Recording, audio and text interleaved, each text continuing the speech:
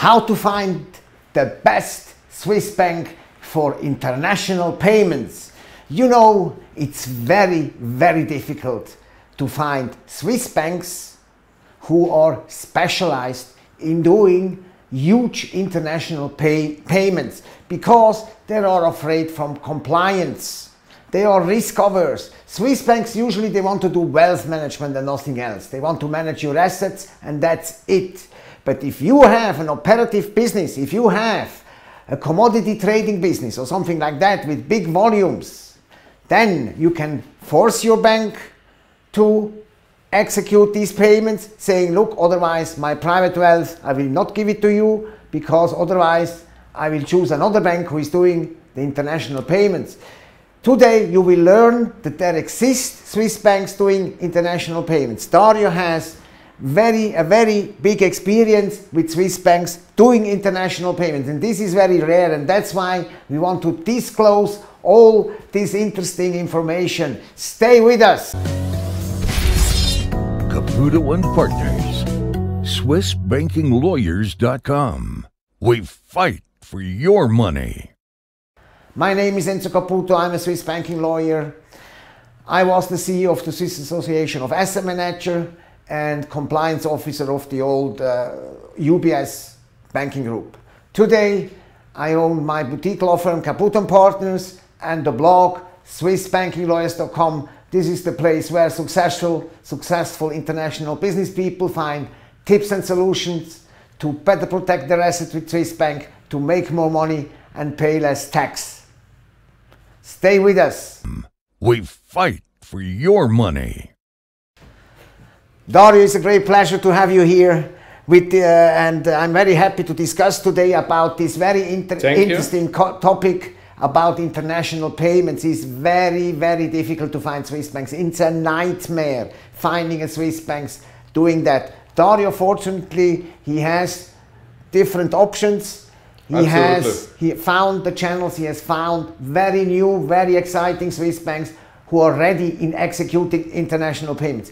Why, Dario, the first question is, why Swiss banks, they don't like to do international payments? What is the reason for it? They are such risk averse, and in the old days, I remember 30, 40 years ago, this was business as usual doing international payments. For the Swiss banks became big and rich with this kind of business. Today, it's finished. Why are they and why? It's a very good question, Enzo, and thank you for the invitation, by the way. It's always a great pleasure to be with you and to discuss about hot topics like it's this transactional accounts. It's really a hot topic, and like you said, right, Swiss banks, they focus mainly on wealth management, private banking, that's what the major bank are focusing in.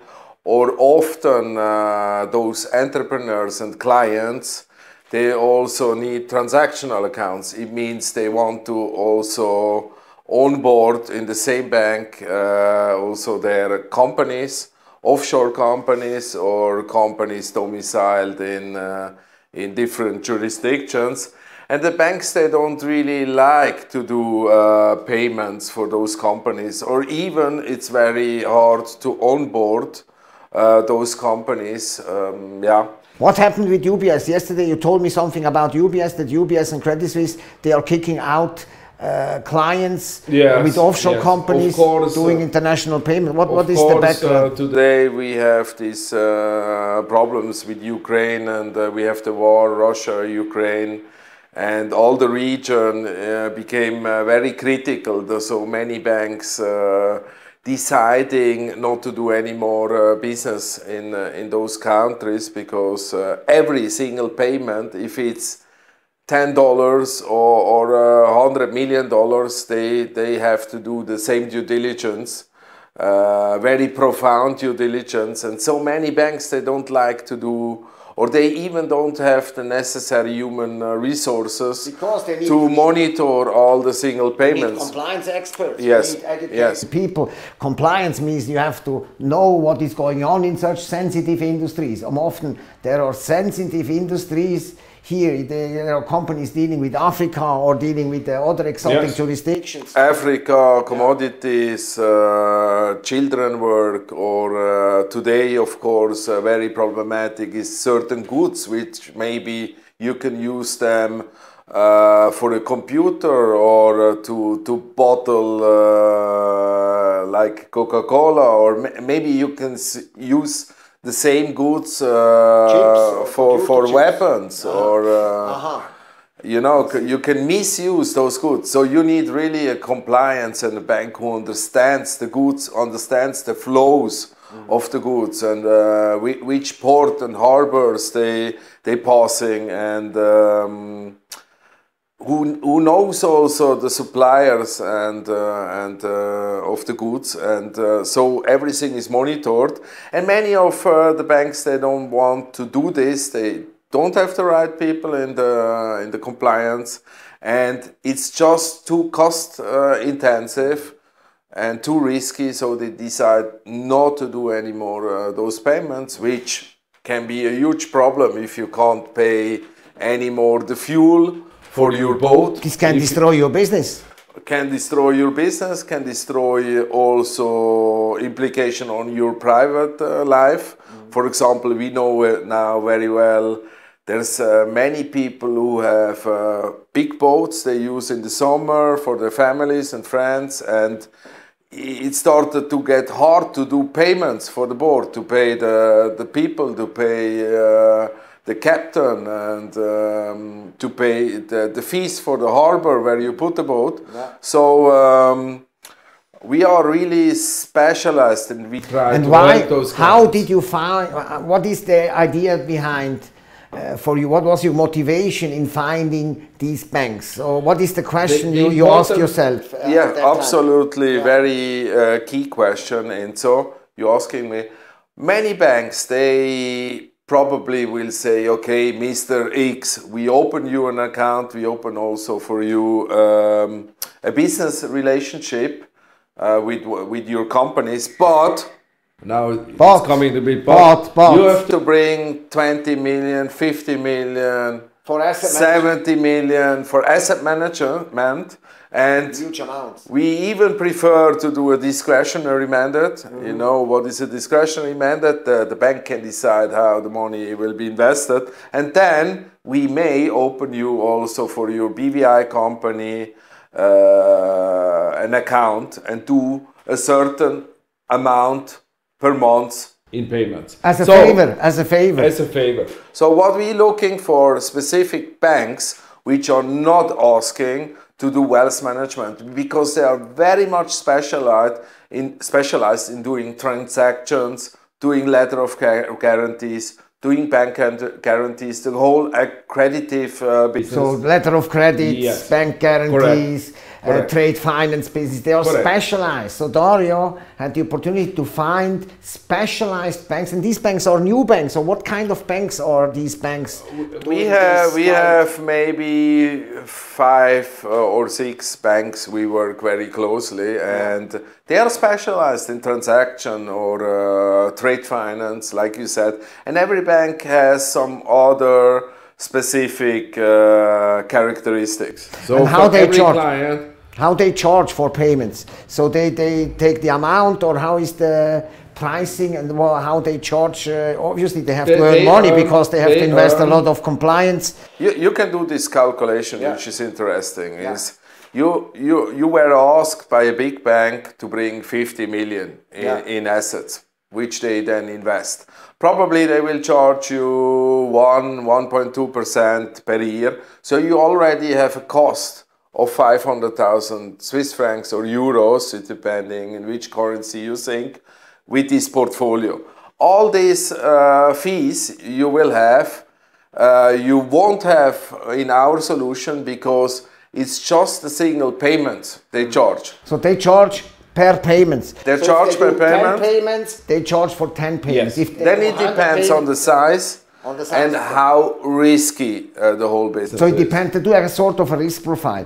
They check which jurisdictions are involved, how risky are the jurisdictions. So they check from where the money is going to which place the money, what kind of jurisdiction is this, what kind of industry is this, how sensitive is this industry. For example, adult entertainment is a sensitive industry. So for such an industry you have to pay a little bit more. But we have these type of clients. They have been kicked out of banks, and we found solutions, because adult entertainment is not an illegal business. But it isn't. It is considered a highly sensitive business, and there are only certain banks accepting such type of clients. And the same happened with international payments. Another example is for high risk. Today, of course, everything what is related to Russia, to Ukraine, Uzbekistan, Kazakhstan, Turkmenistan, all those countries which are in this region today became high-risk clients. So also depending on the currencies, if you pay in Chinese currency, in dirham, I know, it can cost more. You have open accounts even for Uzbekistan for certain clients. Correct, so you have found a bank in Uzbekistan. It's a very interesting country, by the way, Uzbekistan. They have a lot of goods and commodities. Very interesting companies.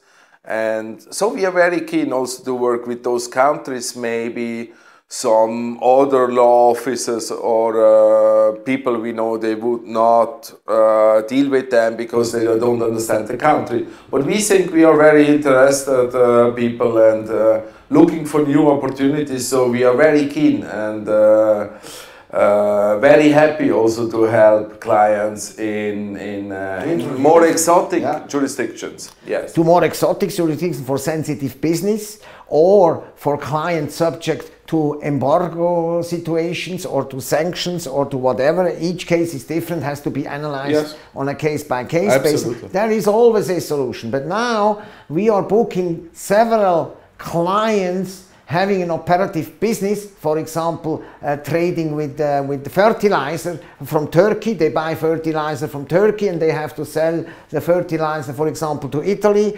And then we bring this client to a Swiss bank. We know it's quite a young Swiss bank, but you have 5 of such banks. We can evaluate which one is the best, because each bank has specific skills, and you have to find the client who is compliant to the bank. So you have to find the client's business and the bank, and you have to match it. This is the miracle. And we are in a position to do that, which is quite exceptional. I think we have no competitors for the moment. And it's a very new bank. We found already several clients for this new bank, and they are very happy. So let's assume you have a client for this fertilizer business. How much they charge for their transaction? Let's assume they make per month, let's say per month, 5 transactions of around 10 millions. Let's say 5, 10, 10, 10, 5 per 10, 50 millions a month. How much they have to pay for Turkey to we can charge for each payment, but we can also do a flat fee for the client. But normally you have to calculate it can be between 75 euros for a payment up to, when it's big and complicated payment, you end with 2,500, even 3,000 euros per payment. But you have a Swiss bank, and your counterparty will also very much appreciate that the money is coming from a Swiss bank and you deal with the Swiss bank. Something I would like to mention is a lot of those clients, they switch to Dubai. And we don't want to speak anything bad about Dubai, of course. But at the moment, many banks in the US, in Switzerland, in Germany, in Europe, they put the Dubai on the great list. So everything what goes to Dubai or comes from Dubai is very much monitored. So watch out. This is something you have to take into consideration, because Dubai moved to the grey list. So in such kind of a situation, call us, present your situation, describe us your business. We will prepare the documents for the bank. We will do all the preliminary work, and we will find for you the right bank for you, the best bank for you, to open your account for your business. It's a business bank account, and execute your payments, international payments. Absolutely, absolutely. That's the key point, Enzo, I think, or the business proposal we have for you. It's you can separate your wealth management completely from the transaction and the companies you have. Because we also think that often it can be also dangerous to have everything, your personal assets and your company assets in the same bank. Yeah. So that's a cluster risk. That's a cluster risk. Diversification is better, is always better. You should diversify. Especially today, you see the stock markets, they go down, and banks may be also struggling internationally. And maybe we will see also this year some failures in banks internationally. So I think diversification, and we believe strongly in it, it's always good. Exactly. And these banks, they are only strong in executing your international payments and executing international transactions. They are expert in trade finance, and this is quite rare in Switzerland. Trade finance, you have to find the right people with the trade finance department, people expert in letter of credits, people expert in bank guarantees and all these instrument for doing trade finance. And so, absolutely. Yeah. Also forfeiting, factoring, bill discounting. They are things 20 years ago the banks really did it, loved it.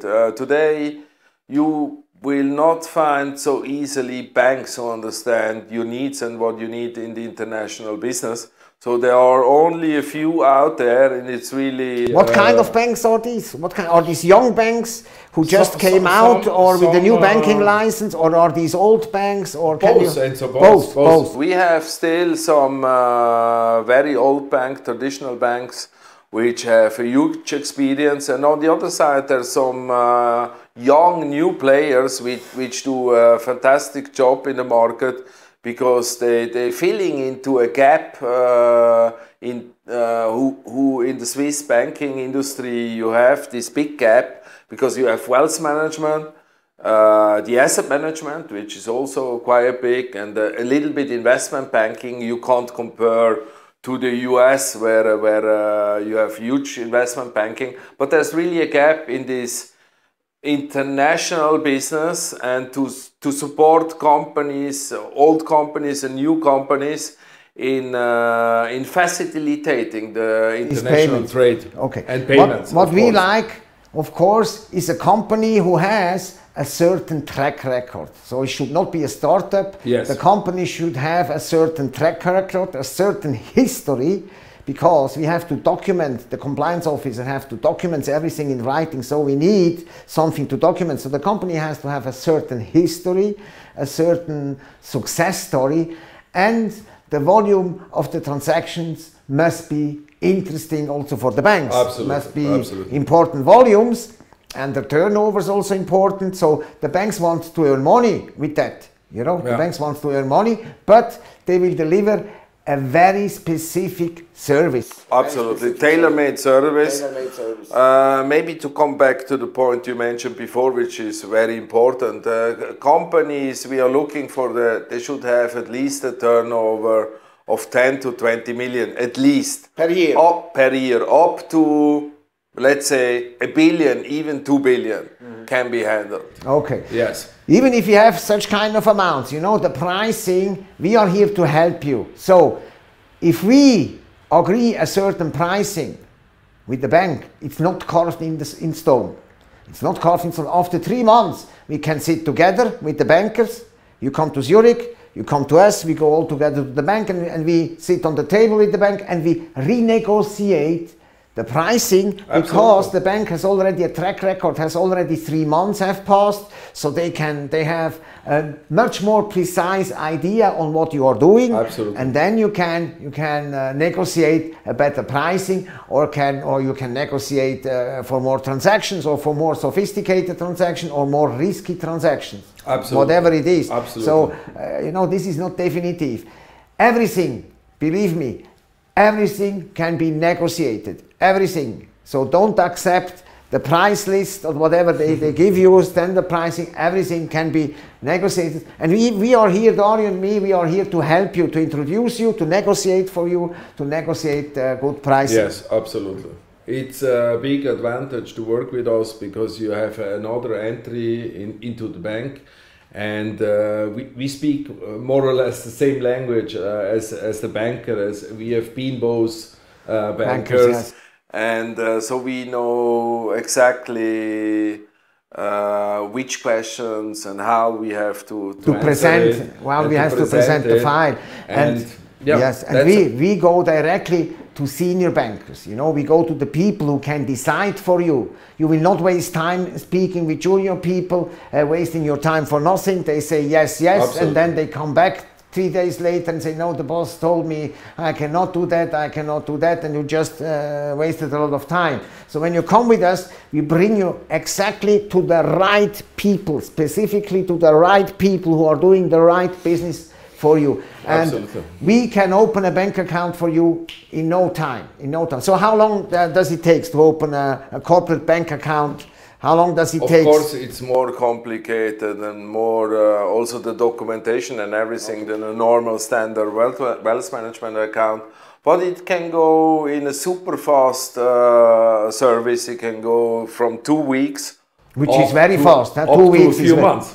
Up to a few months, of course, yes. Because there are also very big companies with complicated cases, complicated jurisdictions, and so it needs another setup, and it needs also more time.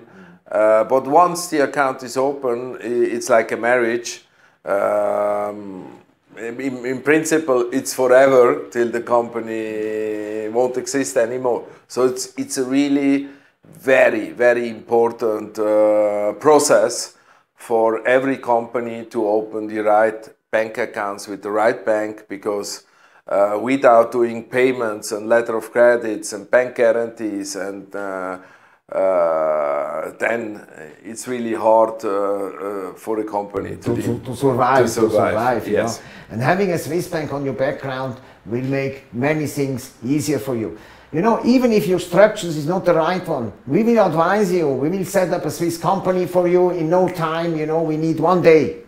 We buy an existing dormant company for you. In 1 day you have a new Swiss company, and we can use a new Swiss company, for example, for opening accounts. You can open accounts with your domestic company, with your company in Dubai, or in your company wherever it is.